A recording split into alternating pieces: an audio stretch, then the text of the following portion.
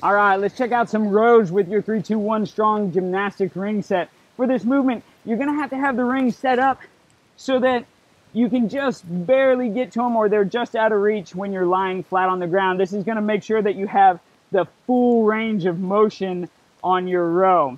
The palms are gonna face each other. You're gonna extend your legs out in front and pull your chest up and through the rings as far as possible. Get that full range, really pinch those shoulder blades together with that exhale and then back down. Keep yourself as straight as a board throughout the rest of the movement.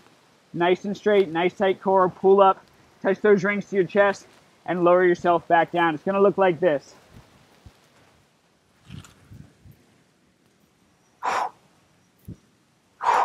Squeeze those shoulder blades back and back down. Palms are facing each other.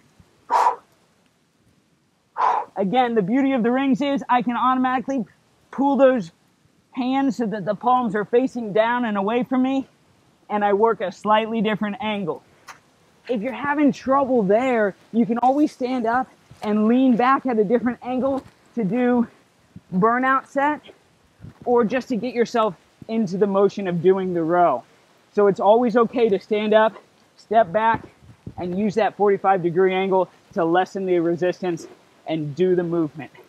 Again, it's about doing the movement with the right form that's going to make you strong in the long run and work you into the more advanced positions later down the road.